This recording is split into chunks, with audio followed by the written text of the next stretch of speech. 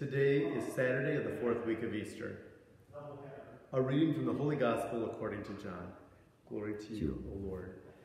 Jesus said to his disciples, "If you know me, then you will also know my Father. From now on you do know him and have seen him."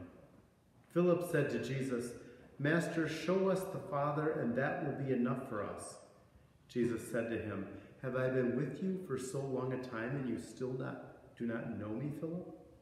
Whoever has seen me has seen the Father. How can you say, 'Show us the Father'? Do you not believe that I am in the Father, and the Father is in me? The words that I speak to you I do not speak on my own. The Father who dwells in me is doing his works. Believe me that I am in the Father, and the Father is in me, or else believe because of the works themselves. Amen, I say to you, whoever believes in me will do the works that I do, and will do greater ones than these, because I am going to the Father. And whatever you ask in my name I will do, so that the Father may be glorified in the Son.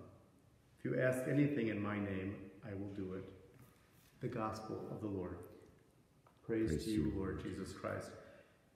If I was to ask this question, how do you know God? How do you find God? What would be your answer? If I said, what is God like? We automatically maybe go to the human, what does God look like? But what is God really like? And we might stumble for a minute trying to find a good answer. But we know the answer. Jesus shows us clearly what God is like. God teaches us all that is gracious, all that is wonderful, all that is beautiful, as we hear in St. Paul. God reaches out when we suffer, when we're feeling lame or broken or some way we see through Jesus. God always reaches out and helps us to feel whole again, gives us strength again. When we're feeling outside or cast away, God brings us back. We only need to look to Jesus to say, what is God like? Today's gospel, Philip is kind of confused, and Jesus says, the Father and I are one.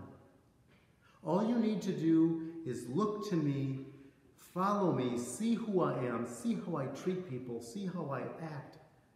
Listen to my teachings, and you will know the Father. What an incredible blessing. We have an ability to know God. Let us ask God for the grace this day to help us to know his Son so that we might get to know the Father. God bless.